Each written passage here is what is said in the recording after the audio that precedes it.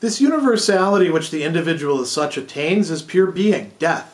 It is a state which has been reached immediately in the course of nature, not the result of an action consciously done.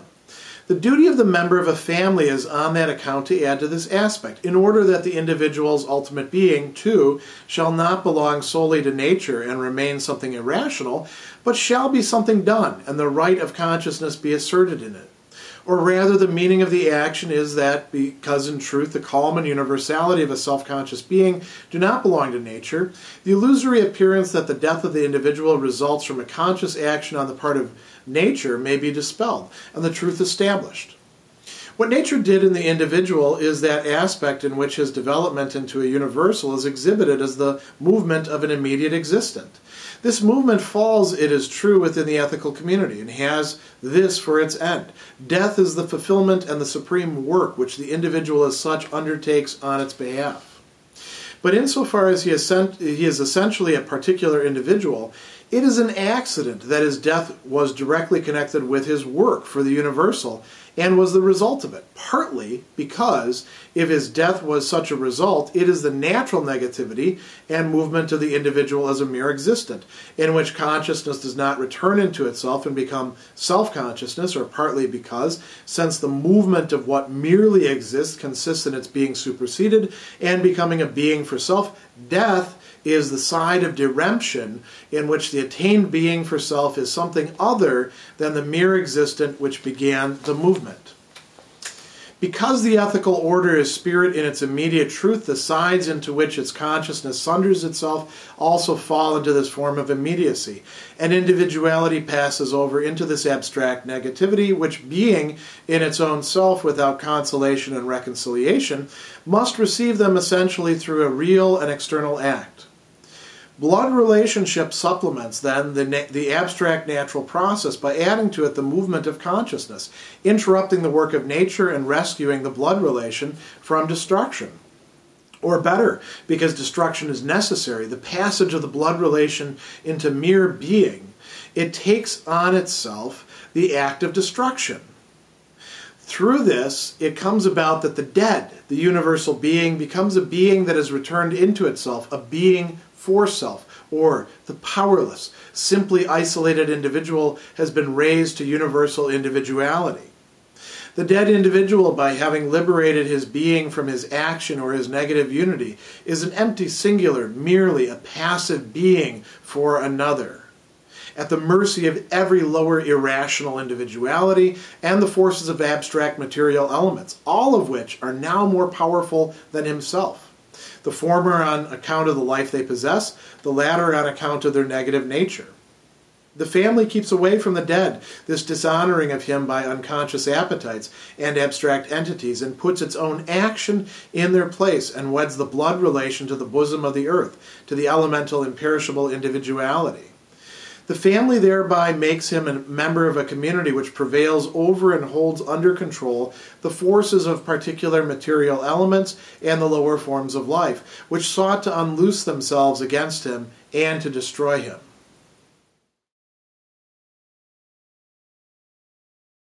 This quite long paragraph, 452, involves an analysis of the role, and you might say the options, for death, what death means, what it turns into, for the family member, understood as an individual who has died.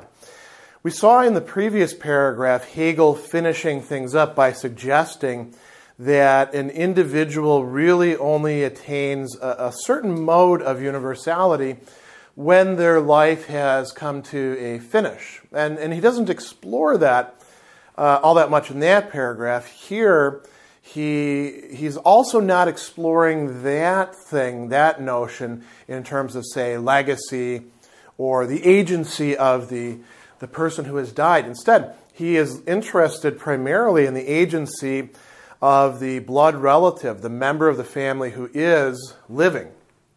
And we're going to see this play itself out in the paragraphs yet to come. For this, we're looking at the dead person, you might say, almost as the patient in the classical term, not in the medical term, the person who is undergoing, the person who is suffering, who is having something imposed upon them or provided to them. So let's see what he has to say here. There's an awful lot. He says, this universality which the individual as such attains is pure being, death. Now that's a very interesting thing to point out. People often ask, what is Hegel's doctrine of being or Hegel's position on being? And Hegel's consistent view is that when we're talking about being in contradistinction to, say, spirit, what we're talking about is something that, is right? It's being, but it's in an impoverished way. And death, you might say, well, that's the cessation of being, or that's non-being. Well, not completely. It's the end of living being. It's the end of this whole process that we call life. But it isn't just the end of being per se. There's a lot more that can be said about this. I'll just suggest that, when we're talking about pure being for Hegel, we're not talking about getting to something that is, really at the core of things. He doesn't build on a foundation of pure being. Rather, it's the higher infuses, you might say, the lower, or drags it in. That's part of what the whole process of sublation and the dialectic is about. So he goes on and he says, this is a state which has been reached immediately in the course of nature. Now, why does he bring up nature here? Well, because we do exist in a natural world. And when a person dies, there's a lot of things we can introduce as sort of meditations upon the nature and our cultural attitudes and our own experiences with death. When a person dies, there is indeed a natural process. It could be very abrupt. Somebody is stabbed, or they fall and they break their neck, or all sorts of things like that. Or it might be a very long illness. It could be, an accident occurs and they bleed out, but it takes, the course of over a day, and they're in quite a bit of pain usually as that occurs. If you think about the ways in which human bodies can die, they are quite literally myriads in the sense of, thousands.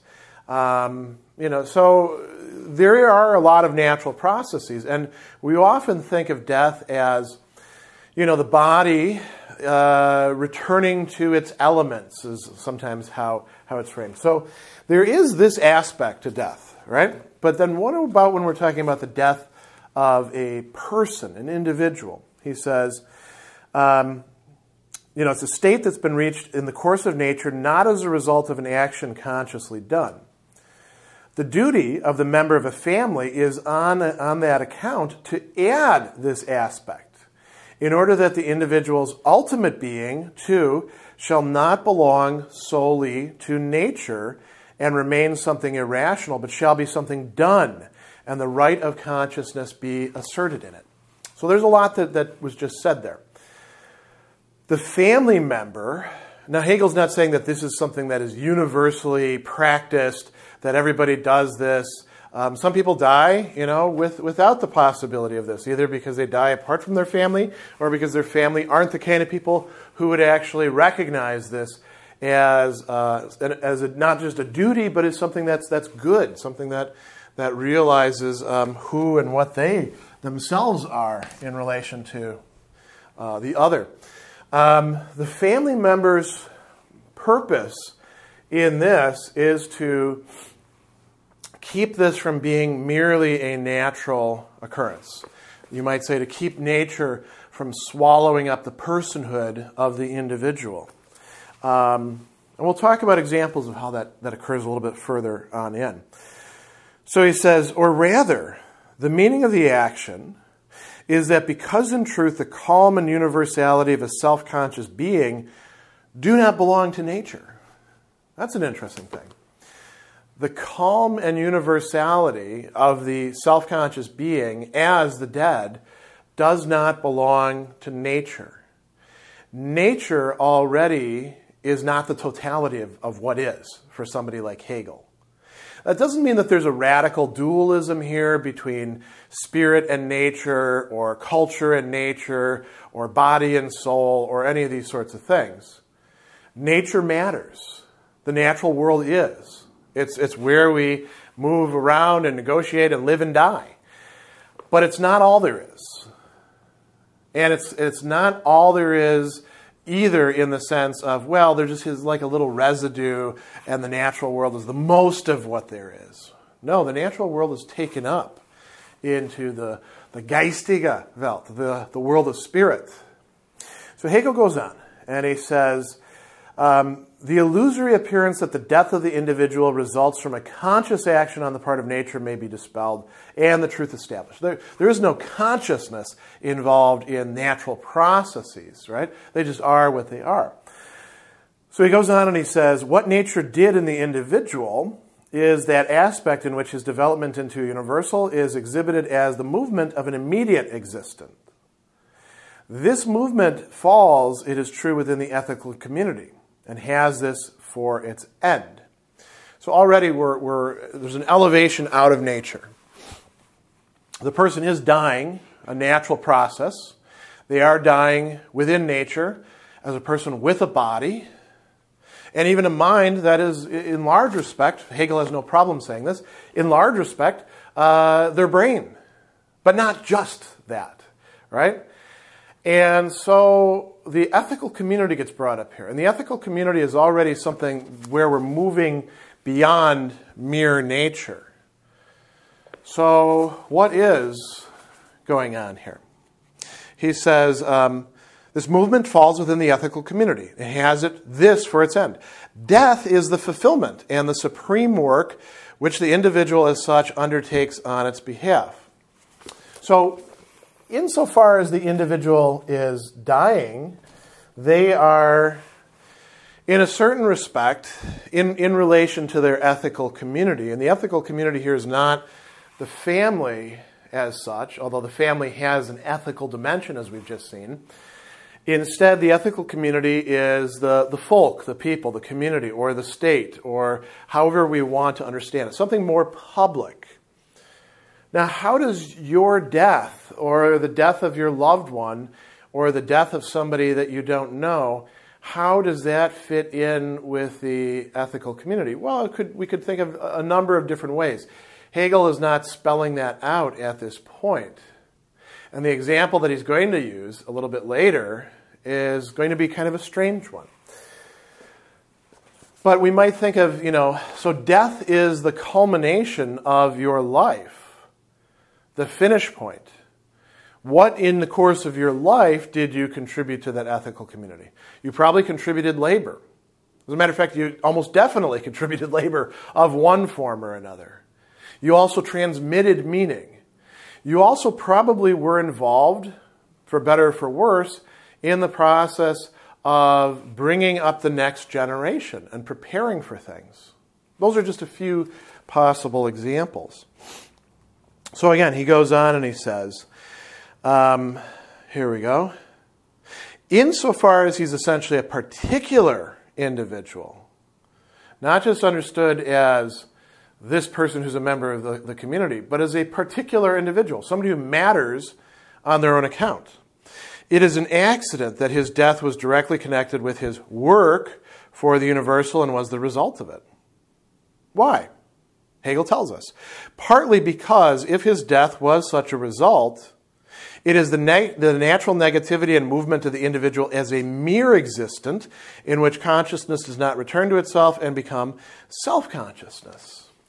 So when we're thinking about individuals and we adopt the sort of top-down perspective, what we call a third-person perspective, we're looking at them from the outside, we can't see, although we sometimes do judge, structures of motivation, but we can't actually see what's going on in their own relation to themselves, how they understand their identity. It's kind of funny because we talk an awful lot about people's identity, and we love to explore that in artsy ways in radio shows and podcasts and works of art and stuff like that. And that's almost always some person who is supposed to stand in as a token for a whole bunch of other people and be an individual. I mean, there's a lot that could be said along those lines. Hegel's point here is, insofar as we're just considering the person as a member of the ethical community, we're not actually thinking about them as a particular individual. It's the family that's going to restore that. Why aren't we? Because we're not grasping them as self-consciousness. We're grasping them as consciousness. So he goes on and he says, insofar as he's essentially a particular individual, it was an accident, right? That his death was connected with his work for the universal. And so he goes on and he also says, if his death was such a result, it is the natural negativity in the movement of the individual as mere existent, right? In which consciousness does not return to itself, or partly because, since the movement of what merely exists consists in it being suspended and becoming a being for self, death is the side of diremption, in which the attained being for self is something other than the mere existent which began the movement. What is it to be a particular individual? It is not just to remain a being in itself or a being for other, a being for the community. It is to be being for self. How do we attain that? This is a central question in human development. How do we become beings who are self-consciousness in and for themselves? Hegel is addressing part of the question here. Not in terms of the living being, except in so far as the living being is the family member who's doing something, but in terms of the family member who has died. How do the dead have being for self? How are the dead continued consciousnesses? How are the dead who they were? This is a really central and quite, often mysterious question. Hegel is touching on something here that takes us to the very cusp of an experience that we cannot escape, because mortality is inescapable. Not only our mortality, our own being for death, as Heidegger calls it, right? But even more so, that of the other who is going to die eventually, and we're going to have to come to terms with that death, or who has already died by the time that we come on the scene. If we're a member of a long-standing family, there are relatives that we know in a certain sense who have long since passed on. And we might extend this to other things besides the family as well. We could think of, spiritual communities. We could think of, what goes on, say, in intentional communities such as monasteries. We can think of schools of philosophy. We could think of all sorts of very interesting continuities in this respect. So going on, Hegel says, here we go, because the ethical order is spirit in its immediate truth, the sides into which its consciousness sunders itself also fall into this form of immediacy. And individuality passes over into this abstract negativity, which being in its own self, without consolation and reconciliation, must receive them essentially through a real and external act. All right, what is he saying there? The ethical order is spirit in its immediate truth. The sides sunder themselves into immediacy and abstract negativity. The abstract negativity of the dead individual lacks consolation and reconciliation. It cannot provide it to itself, and the ethical community is not providing it to it either. It must get it from somewhere else. Where will it get it? From the family members. So Hegel says, blood relationship supplements then the abstract natural process by adding to it the movement of consciousness. It interrupts the work of nature. It interrupts the natural processes. How do we do this? Well, think, for example, this is going to be what Hegel's ultimately talking about our funerary rites and the fact that we mark out space and indeed time. We carve out pieces for our dead relatives, and then perhaps have rituals. We have Memorial Day here in the West. In some cultures there are grave cleaning ceremonies, and all of those are occasions not just to go and get some ritual out of the way, but to once again recall and perhaps even commune with the dead relatives, to provide them with what they don't have in the present. We the living, lend them our capacities for self-consciousness, you might say, from the Hegelian perspective. All right, so Hegel goes on and he says, we interrupt the work of nature and we rescue the blood relation from destruction. Or better, because destruction is necessary. Destruction in some sense, right? The passage of the blood relation into mere being, it takes on itself the act of destruction. Through this, it comes about that the dead, the universal being, becomes a being that has returned into itself, a being for self, or the powerless, simply isolated individual has been raised to universal individuality. We, the living, give the dead the power that they have, for better or for worse. This is kind of a double-edged sword. And Hegel's not really concerned with analyzing that aspect of it, but we could certainly think about this. How the dead retain their grasp over the living, when it's really just the living, continuing on. This is one of the fundamental insights of anthropological theories, about what human cultures do. Marx has a very interesting discussion of this sort of thing in terms of capital and its capacity for extracting labor, and how dead labor is used to grasp living labor. Freudian depth psychology and others following in its wake have other similar things to say about this. We could go on and on. In any case, coming back to this, so he says, the dead individual, by having liberated his being from his action or his negative unity, is an empty singular, merely a passive being for another, at the mercy of every lower irrational individuality and the forces of abstract material elements, all of which are now more powerful than himself. Why? The former on account of the life they possess, the latter on account of their negative nature. So let's talk about this. Let's talk about the latter, which is nature. The dead, considered solely in terms of their relation with nature, is being consumed by nature, right? And you can see this even with, say, gravestones, right? You take your dead person and you embalm their body, stick them in a coffin, put them in a grave, put a headstone up there. And if nobody maintains that sort of stuff, it may take quite a while. I mean, some people go so far as concrete vaults, because we have this worry about corruption.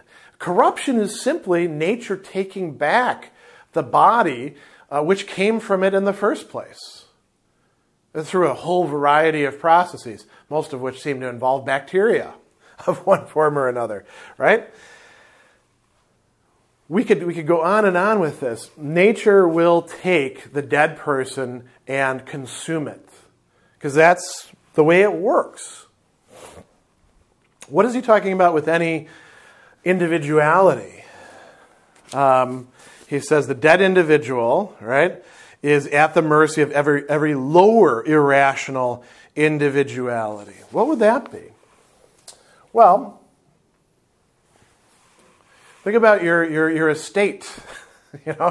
There's some wonderful biblical passages about the foolishness of the person who labors their entire life and then is just going to pass on those things to some schmuck who will do whatever the hell they want with them. And we can say similar things about people who are more conscious in their willing or their legacies. It can always be turned to something that you did not want. Your individuality can be turned into something quite different. You can become a bad guy in somebody's history book because the intellectual fashions of the time have now a narrative in which the good deeds that you did are actually tainted by all sorts of bad characteristics that you have by belonging to the culture of your time. Prime example, Aristotle, right? Aristotle defended slavery. Well, he only defended a certain kind of slavery and actually critiqued other kinds and provided us with, some good criteria for saying why a lot of people shouldn't be slaves, but he did defend it. And so therefore Aristotle is a bad guy. This is the sort of thing that happens. Hegel would call that being at the prey of lesser but living individualities. And there's many, many other ways in which this sort of can go on. As a matter of fact, you might say that this is even part of the process. Not the natural process, but the spiritual process by which the dead are continued on and gradually disappear into being just a figment of somebody else's imagination or a part of their own story or being turned into props. Hegel doesn't think that this has to be what goes on. So he says the family keeps away from the dead this dishonoring of him by unconscious appetites and abstract entities. How does it do that? It puts its own action in their place, weds the blood relation to the bosom of the earth, to the elemental, imperishable individuality. They bury them, right? And it could be a burial. It could be sending them out to sea. It could be cremation. It could be putting them in the tower and letting the birds of the air devour them. It could be all sorts of things. Funerary rites. There are probably rituals associated with this as well, and mindsets. Sometimes a period of mourning would be part of this as well, which can go on for quite long. Notice what Hegel says this does. The family thereby makes him a member of a community which prevails over and holds under control the forces of particular material elements and the lower forms of life which sought to unloose themselves against him and to destroy him. The family keeps, the good family, the working family, doesn't keep the person alive, right? It's a misnomer a bit. Sometimes we console people after death of a loved one and we say, oh, well, they live on in our memories. Hegel would say, well, if they live on in our memories, they live on as a dead person in our memories. And that's not quite what he has in mind. There is death here. But the family maintains the universality, maintains the being, maintains the personhood of the loved dead person. Loved not in the sense of natural affection or, something like that, but loving in the terms of action, in terms of doing what is for their good. This is something good for the dead person. The dead who do not enjoy the blood relations and the family, who die, orphaned and alone or shipwrecked, are not afforded this sort of continuance and protection.